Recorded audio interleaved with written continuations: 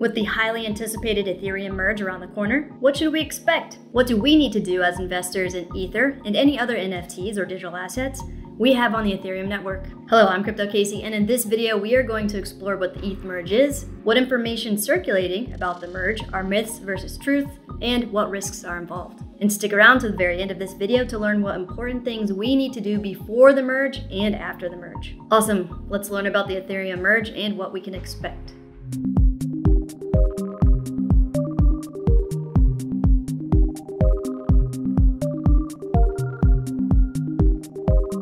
Let's kick things off by discussing truths about the ETH Merge. What is the ETH Merge? The merge describes a technological event that involves a merge of the current proof-of-work Ethereum mainnet we use today with the proof-of-stake beacon chain. Proof-of-work is an energy-intensive mining process used to verify transactions and secure the network, while proof-of-stake is an energy-efficient validation process used to verify transactions and secure the network. So basically, the merge is simply a change of the consensus mechanism used to verify transactions and secure the network. And there are three truths we can expect from the merge.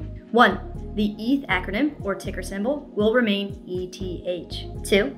The proof-of-stake consensus layer will exponentially reduce Ethereum's energy consumption by about 99.95%, which will allow for more adoption from corporations, politicians, and big institutions that are concerned about environmental effects. And 3. The merge will significantly reduce the amount of Ether in circulation, which will be mathematically equivalent to about 3 Bitcoin halvings. Right now, with proof of work, about 13,500 ETH enter circulation in the form of payments to miners per day, which comes out to an annual inflation rate of about 4.3%. Now, with the proof of stake, the amount of Ether entering circulation will be about 1,300, which drops the annual inflation rate to about 0.3 or 0.4%. People are calling this a triple halving event because it would take Bitcoin 3 halving events, which happen approximately every 4 years, to drop to that annual inflation level. And with the EIP 1559 burning upgrade that was implemented about a year ago, which involves burning or permanently removing Ether from circulation as transaction fees, when network activity is high, it's possible that Ether experiences deflation. This means as the supply of Ether decreases and the level of demand stays the same or increases, each Ether token becomes more valuable over time. Cool. When is the ETH Merge? According to this tweet by Ethereum founder Vitalik Buterin, the terminal total difficulty has been set.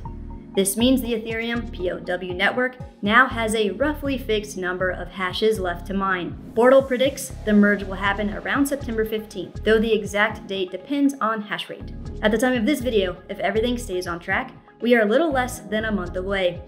Sweet. Next, let's debunk ETH Merge Myths. Myth 1. The merge will reduce gas fees. False. The merge is only a change of the consensus mechanism from proof of work to proof of stake. It will not expand Ethereum's network capacity and therefore will not result in lower gas fees. Myth 2. The merge will increase transaction speed. False. Although there will be some slight changes to how transactions happen on the Ethereum network after the merge, the transaction speed will largely be the same as it is now on Ethereum Layer 1. Myth 3. Staked ETH can be withdrawn after the merge. False. The merge will not enable withdrawals of staked ETH. Further down Ethereum 2.0's roadmap, there is an upgrade called Shanghai that will enable staking withdrawals. Myth 4. When staking withdrawals are enabled, stakers will all withdraw at once. False.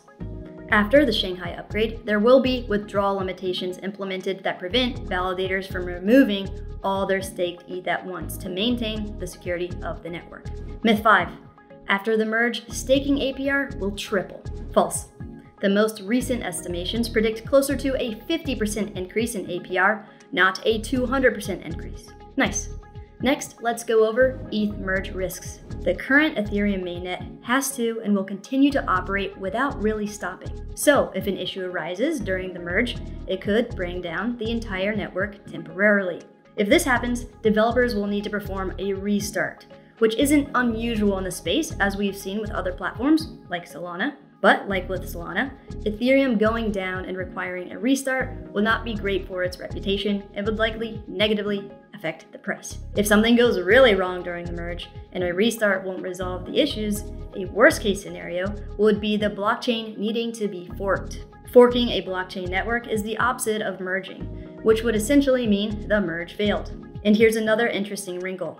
Since Ethereum is switching from miners performing proof of work, a lot of people from the Ethereum mining community aren't exactly thrilled about it and have declared they are working on a hard fork of the current network in order to continue mining operations. This means two versions of the blockchain will exist. One proof of stake with ticker symbol ETH, and the other proof of work with new ticker symbol ETHW, with their own respective versions of protocols, tokens, and digital assets. And this creates two problems. One, it will divide the Ethereum community. And two, it means two versions of our NFTs and digital assets will exist, which can subject us to replay attacks. What is a replay attack? A replay attack, in the case of the main version of Ethereum and its miners' hard fork version of Ethereum, if a transaction happens on one chain, there's a way hackers and scammers can exploit the transaction on the other chain. For example, let's say you have a CryptoPunk. Once two versions of Ethereum exist, you will have a punk on the proof of stake Ethereum blockchain and a punk on the hard forked ETHW proof of work Ethereum blockchain. Now, if you decide to list your punk on the proof of work blockchain for sale, while intending to keep the punk on the new proof of stake blockchain, someone could do a replay attack, which involves replaying the sale on the proof of stake version of Ethereum, essentially leaving you punkless. Right now, Black Hat developers are building bots in order to try to take advantage of this threat posed by the hard fork and merge. So how can we protect ourselves from replay attacks as investors? Well, this brings us to our final section. What you need to do before and after the merge. Before the merge, if you are invested in Ether and any other ERC20 tokens built on the Ethereum network, you do not need to do anything. Whether your Ether is stored on an exchange, in a hot wallet, cold wallet, ledger, BC Vault, or staked on an exchange, or staked on any kind of wallet, you are good to go. During the merge, all ETH, regardless of where it is or whether or not it's staked, will be converted from ETH to ETH2 without you having to do anything. Now, if you have zero intentions of ever interacting with the ETHW hard fork blockchain version, same goes for you after the merge. If you are invested in Ether and any other ERC20 tokens built on the Ethereum network, you do not need to do anything. After the merge, all ETH, regardless of where it is or whether or not it's staked, will be converted from ETH to ETH2 without you having to do anything. Now, if you do plan on interacting with the ETHW hard fork blockchain version, there is another step you need to take, so stay with me. If you own NFTs, listen up. Before the merge, delist any and all NFTs you may have for sale. That's it, simple enough. Now, after the merge, if you do not plan on interacting with the ETHW blockchain, you should be good to go. But if you plan on interacting with the ETHW blockchain, you need to break the link between the assets in your wallets and each blockchain with two simple steps. 1. After the merge, create a new Ethereum wallet address on the ETHW blockchain and transfer all of the versions of your assets on that particular version of the blockchain to it. And 2. After the merge, create a new Ethereum wallet address on the ETH proof of stake blockchain and transfer all of those versions of your assets on that particular version of the blockchain to it. Then continue using each NFT or digital asset on that respective chain only. Sure, you will need to pay some transaction fees, but it will break the line between your wallets and protect you from the possibility of a replay attack.